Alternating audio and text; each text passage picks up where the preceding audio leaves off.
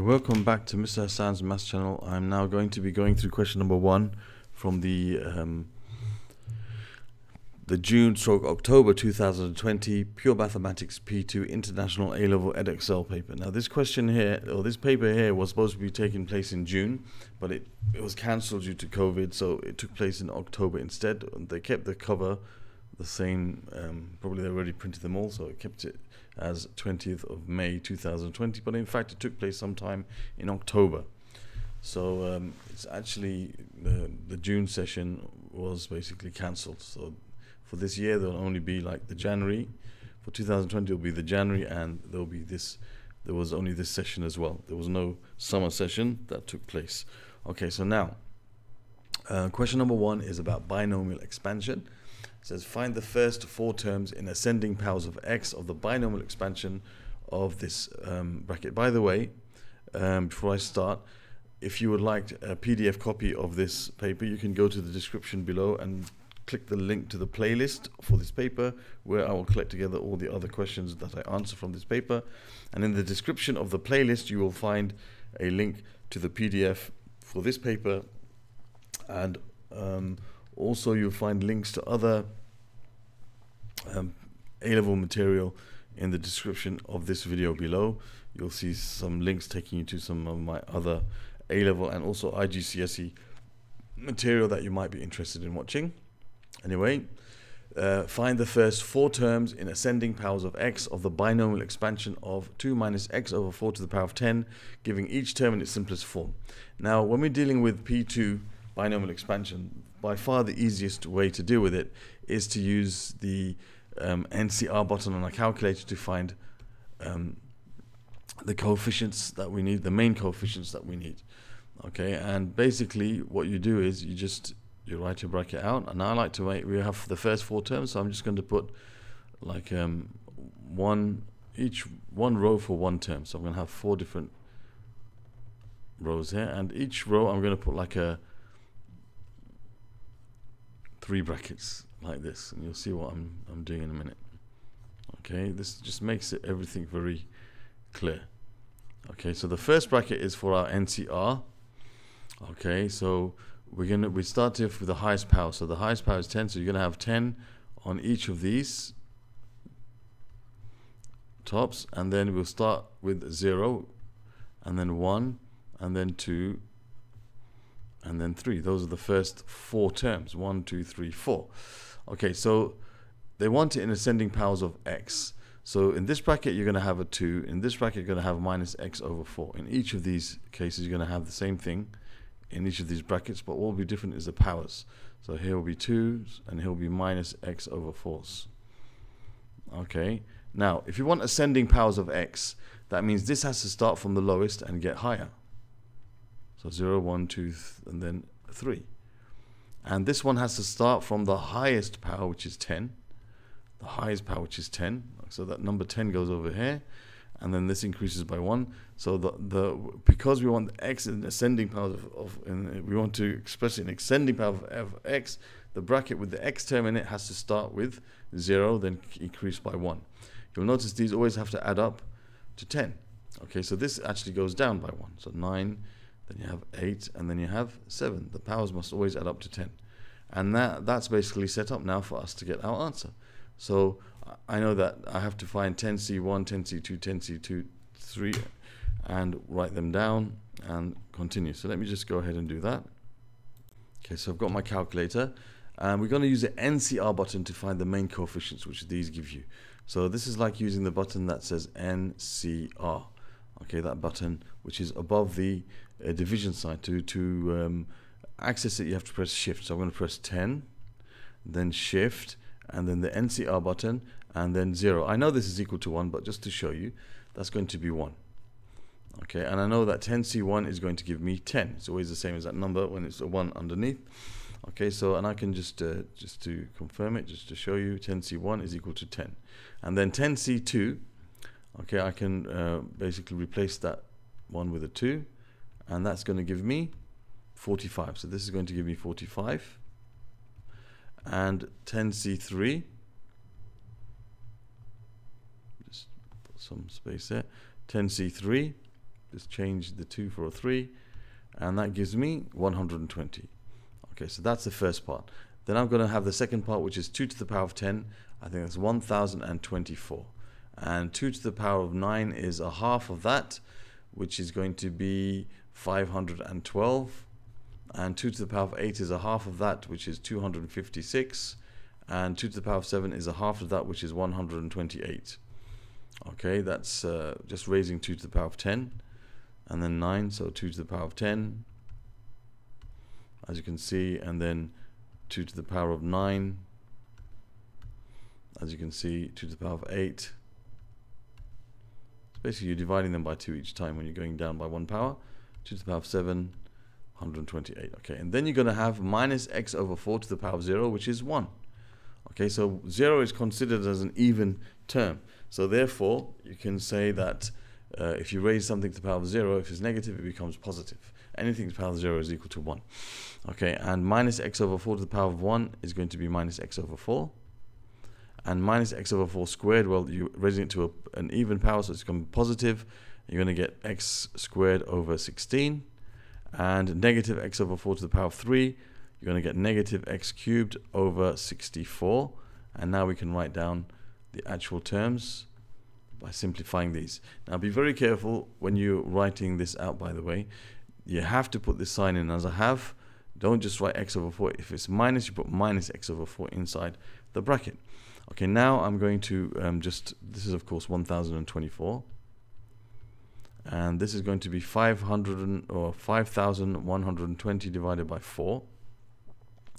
So let's just use a calculator for it. So it's a 5120 divided by 4 gives me 1280. That's this is negative 1280x. This is going to be 45 times 256 divided by 16. So 45 times 256 divided by 16. That gives me 45. Be very careful on your calculator. That gives me 720, so that's going to be plus positive 720 x squared. And finally, the last term you're going to have, that's going to give you a 2 here, by the way, isn't it? 64 divided by 128 divided by 64 is 2. That's going to be 240, so minus 240 x cubed.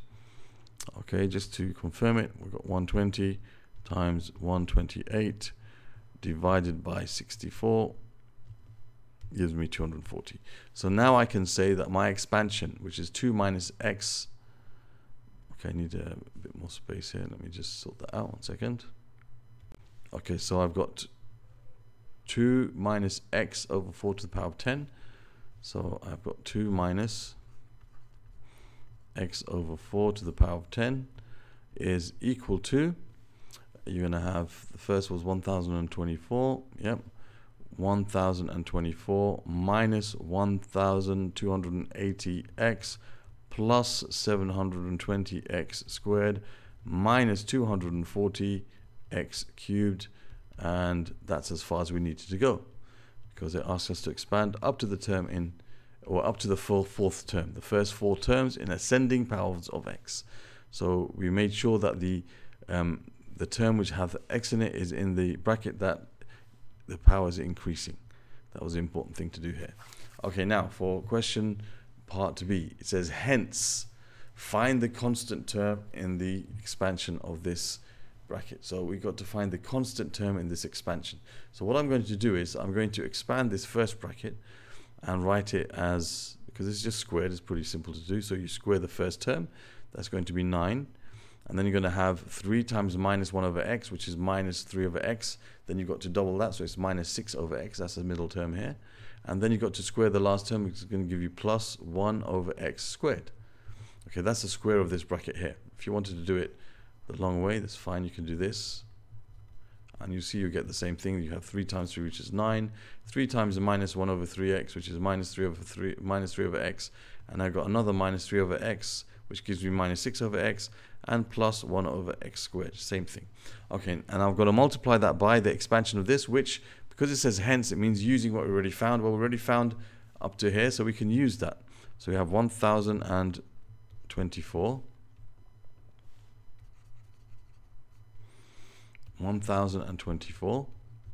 minus 1280 x plus 720 x squared minus 240 x cubed plus ...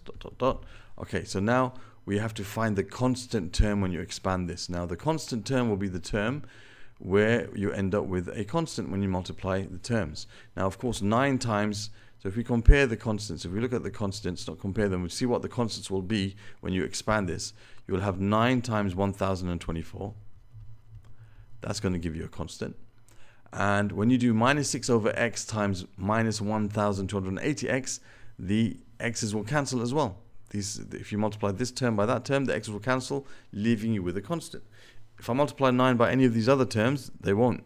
There will be a constant left. Only 9 times a constant will be a constant. But minus 6 over x times a constant will give me a term with an x in the denominator. That's not a constant. But minus 6 over x times this term is going to give me a constant. So the coefficient of that is going to be positive because it's minus times minus, which is plus 6 times 1280. Okay, and then the 1 over x squared part, when you multiply that by the x squared term, the x squared will cancel.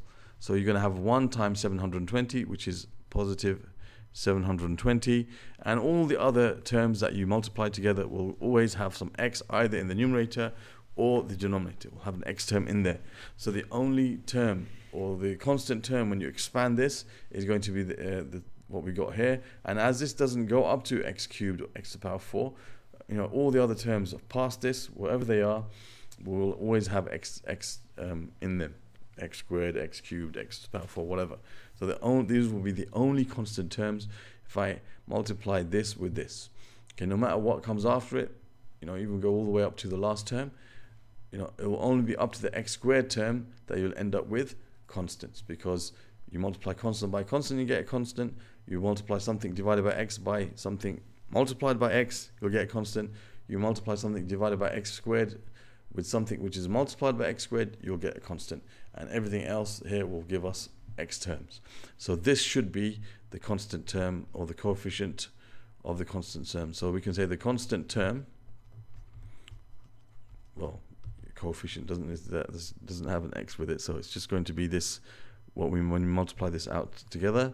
So we're going to have 9 times 1024 plus 6 times 1280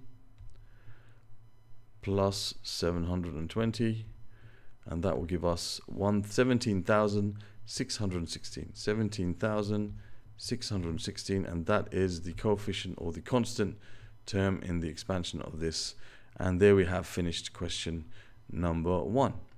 Okay, other questions from this paper, as I said, you'll find them also in this playlist that should appear somewhere on the screen at the end of the video. Another playlist here will take you to questions to do with binomial expansion from P2. You can subscribe to my channel by clicking on the link in the middle of the screen here, and on the top of the page you'll find a link taking you to some other P2 paper you might be interested in watching. Thank you for watching, and see you again soon.